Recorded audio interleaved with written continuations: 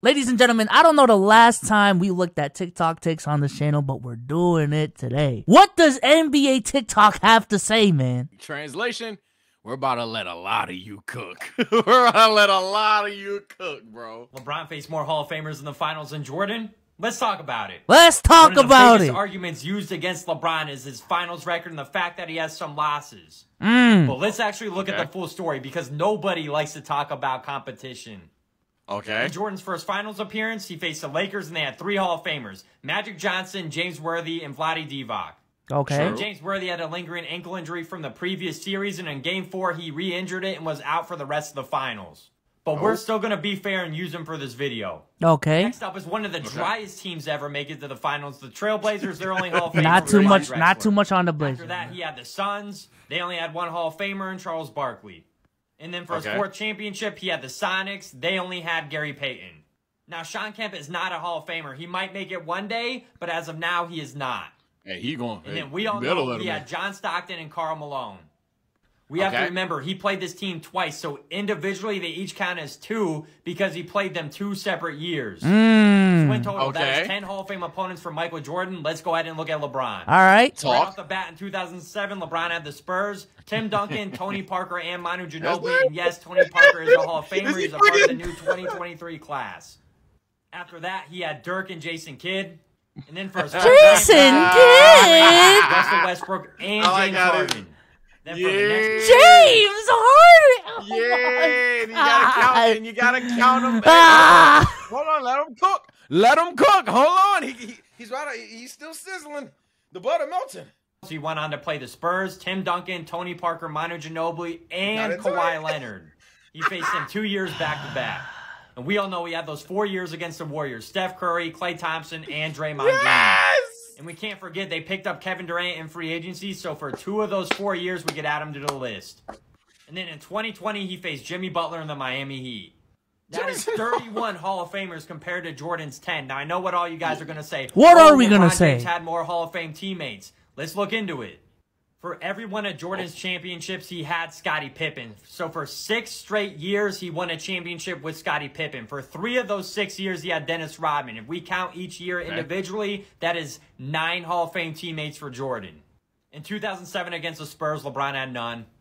On the Heat, for 4 finals, he had Dwayne Wade and Chris Bosh. And we can't forget, for 2 of those, he had Ray Allen. For his first finals back on the Cavs, Kyrie Irving and Kevin Love were both injured, so he had nobody in 2015. For the next 2 years, he had Kyrie Irving until they traded him. And then for the next 3, he had Kevin Love. And then AD and Dwight Howard on the Lakers. Now, Dwight Howard? He's cooking. What? He's cooking. He's cooking. I'm going to let... Got a couple more, but all right, man. 17 Hall of Fame teammates for LeBron. Being nice because Melo was there. That's more than Jordan, but let's go ahead and look at the ratio. Jordan had 9 Hall of Fame teammates going up against 10. Ratios? LeBron had 17 going up against 31. Jordan had almost the same amount. LeBron had almost double the amount. All right, buddy. All right, buddy. That's where you end. All right. Look, listen. I don't even think. Listen. I agree with the fact that LeBron had harder finals matchups than Jordan. I don't even disagree with that fact. But it's just the way he went about it. This is an L argument. Because I ain't gonna lie, one of the toughest teams LeBron has faced were those Pistons teams with Rip Hamilton, Chauncey Billups, Ben Wallace, and Rasheed. Chat, please let me know how many Hall of Famers are on that team. I think Ben Wallace just made it, but he wasn't first ballot. And for the longest until like literally last year, that was a team with no Hall of Famers. But that's one of the toughest teams that LeBron has faced. So what that tells me is that you can look at a team and say, yo, they might not have a lot of Hall of Famers, but this is still a great team. What if I just sat here today and shitted on LeBron solo squatting the Atlanta Hawks in 2015 because they didn't have any Hall of Famers? I would look silly. I would look silly. So in the 05 finals when the Spurs and Pistons go 7 games. What about it? What about it, bro? What about it, bro? Because you just found out about that series right now, bro. Nothing. nothing. And you know what's crazy? Yeah, you work the angle so well. Them motherfuckers think I just didn't know the Pistons exist. Dog, I'm fucking around. Like, goddamn. Like, I'm not gonna act like I had the Tim Duncan discography down to core because I don't. Because no one cares. Like, don't keep quizzing me. But no, I knew about the Pistons. Nigga, I kept calling. You know how I knew about them? I kept calling them bad boys. I thought they was the bad. You didn't know about. Stop, bro. You didn't know about the bad. No, stop, bro. No. I'm saying let my truth. If I'm gonna be cooked for being crazy, let my truth come out. Until YouTube, like before I did YouTube, all the years before that shit, I thought those were the bad boy Pistons. I swear to God, the highest. I swear. I was like, yo. And then one day, my boy talking about the bad boy Pistons. He like, yeah, Isaiah Thomas. I'm like, who the fuck? What, huh? Chauncey Billups? Since 2000, I believe the NBA MVP voters have gotten it wrong 6 times. And here's what I would change. Here we go. Starting off in 2001, I believe Shaq should have won the MVP trophy over Allen Iverson. I think I agree. No offense to Allen Iverson, but he was extremely inefficient this season. Meanwhile, Shaq was a better defender, way more efficient like I just said, pretty much better in every category but points per game and steals, and he won the same amount of games. So in my opinion, Shaq definitely should have taken home this trophy. Yeah. Next, I have Dirk over Steve Nash in 2005. Dirk just destroyed Nash, both advanced stats and the conventional stats-wise this season. How many games he was a won? way better defender. Nash was a very, very poor defender. They were like a 61 season. Probably could have won without Steve Nash. I don't think he was very important to his team.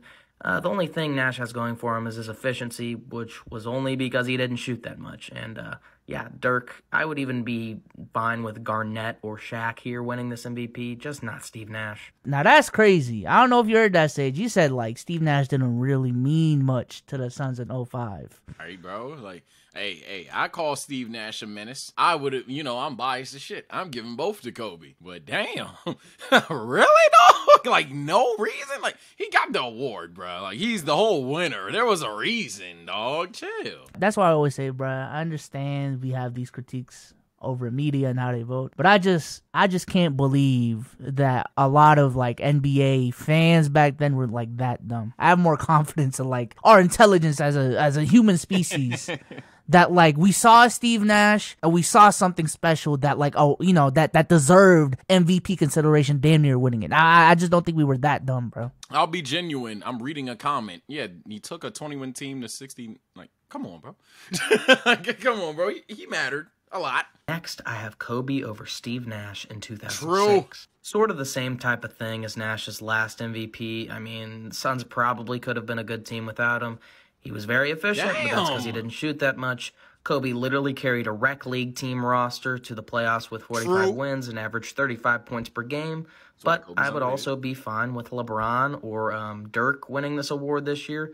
Again, just not Steve Nash. I wouldn't say Dirk. Next, I have LeBron over Kobe in 2008. Whoa. What you got going on? Carried 18 Buns to the playoffs with 45 wins. Blood not cooking. He was also better than Kobe in actually every stat you could think of. Like, it's very hard to find a stat Kobe was better than LeBron in this year. Like, just go look. Fuck you.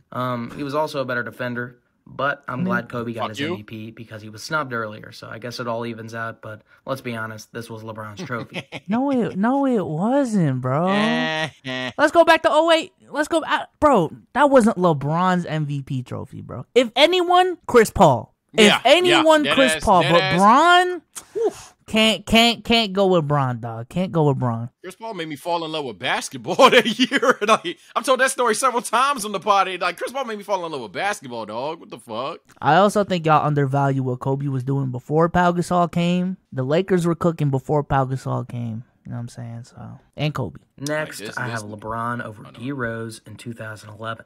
I'm not going to lie. This one was pretty bad. I mean, LeBron was a better scorer, better defender, better playmaker, and better rebounder, yet he still didn't win MVP. And it's not like he was losing. He had a similar record to D Rose, but it is what it is. But I mean, this is just ridiculous.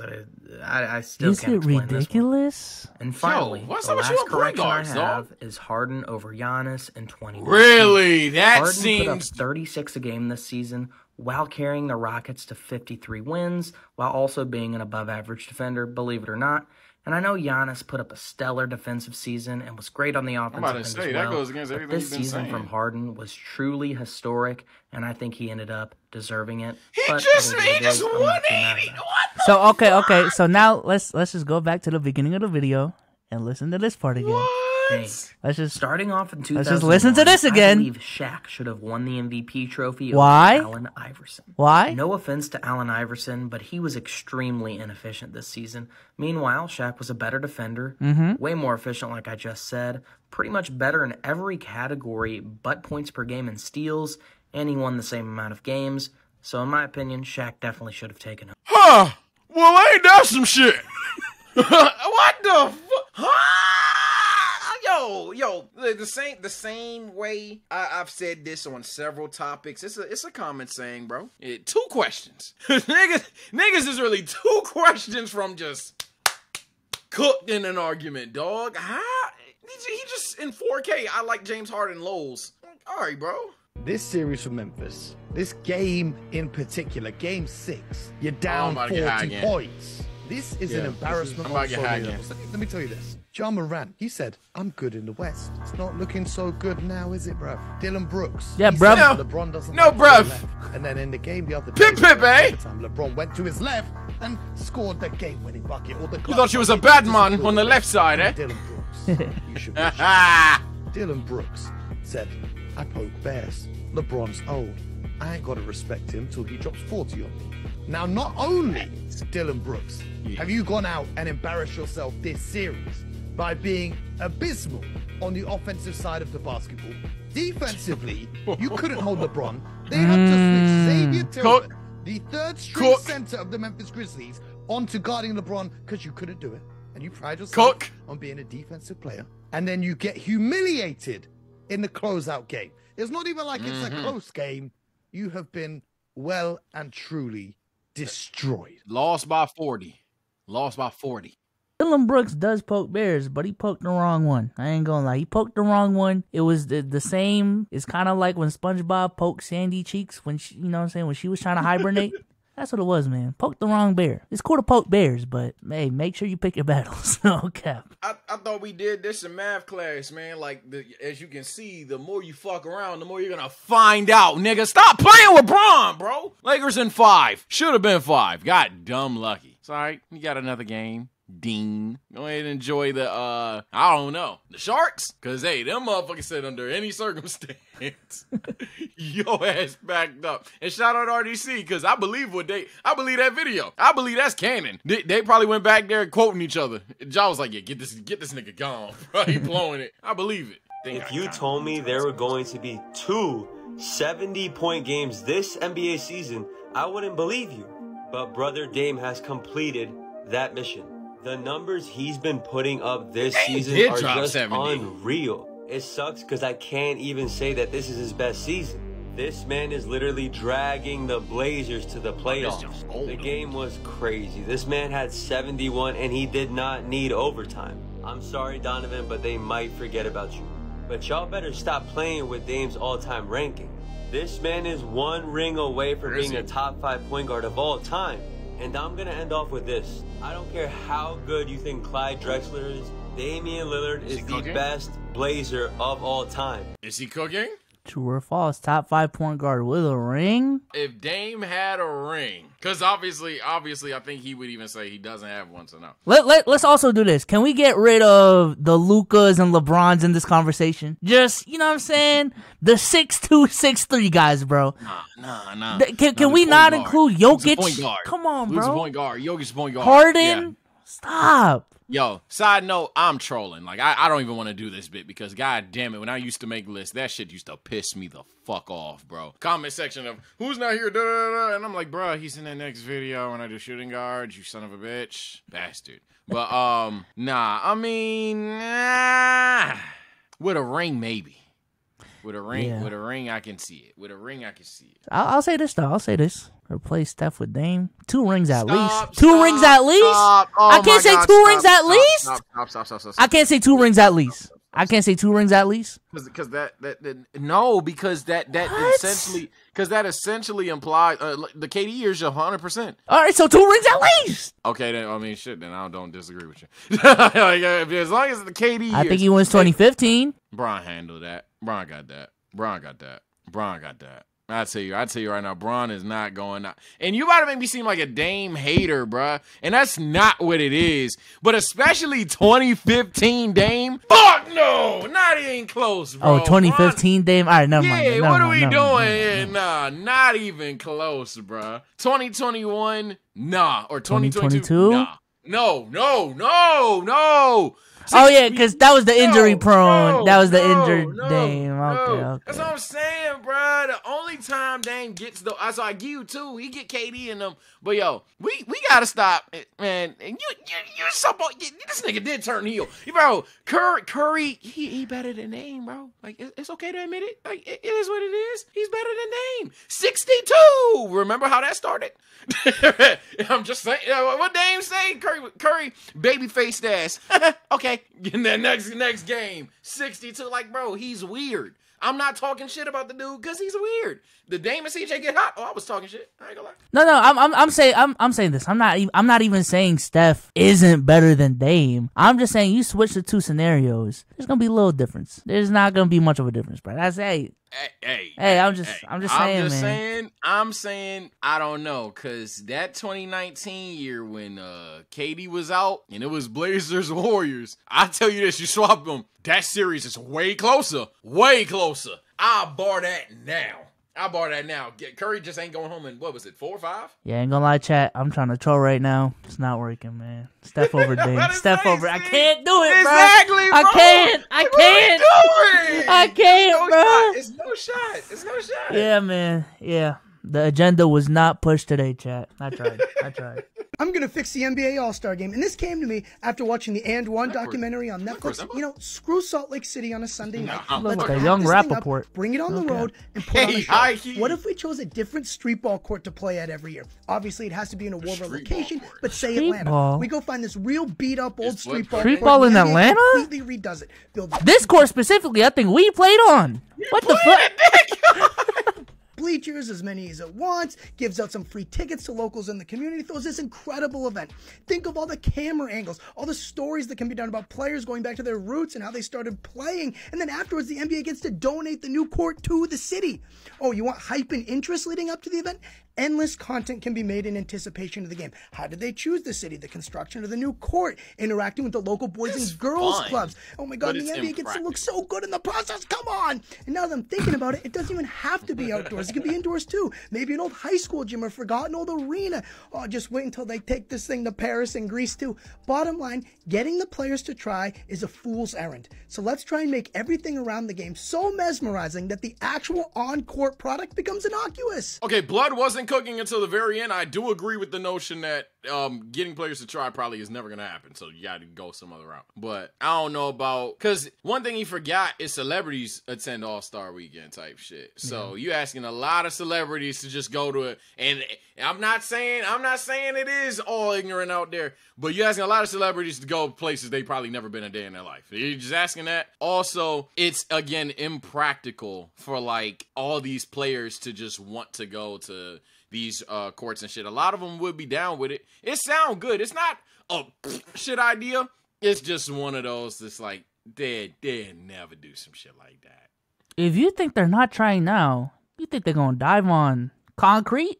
That's what I'm saying. Yeah, like diving on concrete in a smaller audience and with a less crowded audience. Nah, no shot. That's my main thing. Yo, bro, how big of a high school are you building? Like, tens of thousands of people show up to these games. For them to host it at a high school, a renovated high school, or like a renovated park, maximum of probably like, 3,000 people? That's not going to be it. Ultimately, if your goal is to just make NBA All-Star Weekend to just be a networking event, essentially, that's what it is already, man. I don't think that's the solution for real. And I do think the incentive of the charities and the per quarter scoring, that shit is working. It just wasn't good this year. But for the most part, it actually has been good. I don't know. I like where All-Star Weekend is at right now. The dunk contest, but the weekend is what it is, bro. Like, it's not a big deal to me anymore. And then there's a break for him, so I can only be too narky on how I want it to be because it's ultimately All-Star Weekend, All-Star break. So they treat it as such. Steve Ballmer and the Los Angeles Clippers should force Kawhi Leonard to retire. I'm done. He needs to go home. Okay? So I'm not in any way questioning the legitimacy of Kawhi Leonard's injury. A matter of fact, I'm fully embracing it. I've heard very, very alarming stories about his health. You see people talking about he's walking around all limping all the time. He is not a healthy individual. I'm not questioning his heart. I'm not questioning his courage. I'm not questioning any of that. The man's a two-time champion. He's a two-time MVP. I said it the other day, and I said it, and I regretted it only because we heard about some stuff that happened with his family, and I didn't know that was in the news and stuff like that. I don't wish that enough. God bless you and your family, and I hope everything ends up well for everybody. But he is the absolute worst superstar you could possibly have on your team. Damn. He's barely ever there. Damn. And on top of it all, he does nothing to market or promote your franchise. Damn. Absolutely, positively nothing. He got $42 million this year. Him and Paul George are making identical dollars to the penny. $42 million in change this year, $45 million in change next year, and then a player option at $48 million. He couldn't go last year at all. Okay? Couldn't go this year when it counted. In the past, he couldn't go when it counted. Arrived at Toronto telling them, don't look for me for more than 65 games. Didn't even give him 60 games. Hasn't given you at least 60 games in the season in at least the last 4 years, okay? And then the playoffs come, and this is the difference between him and a Paul George or various other people. We see them get hurt. We'll watch Kawhi drop 38 one game like he did in Game 1 against Phoenix, 31 in Game 2, walk off the court, and then the next thing you know, Ty Lue gets in that. He ain't available today. That shit did piss me off this year. That shit did piss me off this year. I'm like, yo, game 2? Like, Kawhi is him. Kawhi, what is he gonna do next game? Get a report. Kawhi Leonard is out for Game 3. Damn, okay. I mean, maybe he misses one game. Going to Game 4. Kawhi Leonard is out for the series. What the fuck? But what? How? What? Out for the series? So, no, I get what he's saying. I will say this, though. I think they should move on from the Kawhi and PG era, running it back one more year. What I don't know. One more year, maybe. If y'all want to run it back next year specifically, fine. I don't agree with Stephen A. saying that he should retire or force him to retire. I think that's a little OD. But the concept of the Clippers moving on from this era and just chalking it up to the game, yo, this experiment failed. We had, I can't even say they had a good year. They had 2020, you know, that 2021 when they made it to the conference finals and, you know, got cooked. I guess that was a thing. I mean, it was an era. It was an era. It failed. It is what it is. Man, y'all lucky Luka ain't had one other All-Star. This would have been one of the biggest failure projects of all time. Just, y'all, oh, man, Luka almost solo squatted y'all twice, bro. Dog, I'm all toxic shit aside. I agree. They should pack it up. It's at this point you're wasting Kawhi's time, wasting Paul George's time. The West is strong. Time?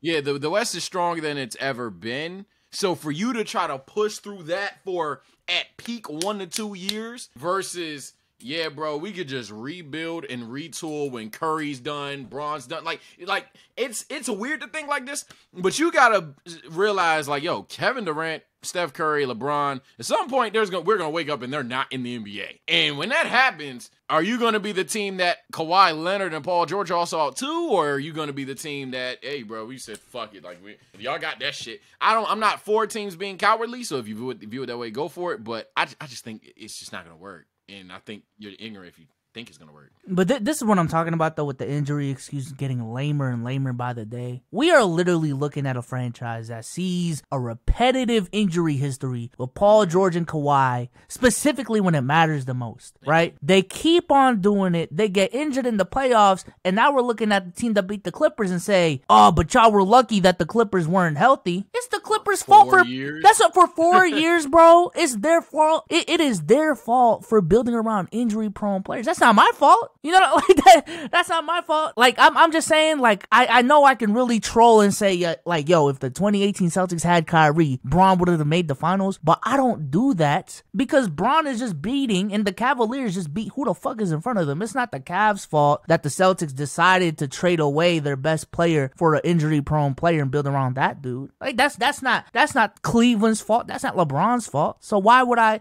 don't know, man. That injury excuse gets lamer and lamer by the day, dog. Yeah, it's to be fair, it's a look in the mirror. As a Lakers fan, funny enough, LeBron and AD ain't exactly not injury prone themselves, but we take it on the chin and we're like 2021. A lot of the fans do that capable shit. I don't. 2021, bro, that's on us. 2022, that's on us. Now this year. But the point is, ultimately, bro, you cannot do that. That's like, ideally, if you were a franchise and you said, fuck it, I want the best big man front court of all time type shit. Let me get AD and Joel Embiid. The AD and Joel Embiid can't stay healthy together for one playoff run. Oh shit, what could have been? Like, duh. Like, come on, bro, you can't drag it out for this long. And then they're not even as young as AD and Joel. So, yeah, you gotta let it go. But hey, let me know your thoughts. Was all the hot takes cooking? I got a lot of tuna on my plate. I don't even hate tuna, why I say that. But either way, man, comment below your favorite hot take. Comment below your hot take. Might react to them. This has been your boy TSOCH here, my brother Benjamin. Y'all take care and stay blessed.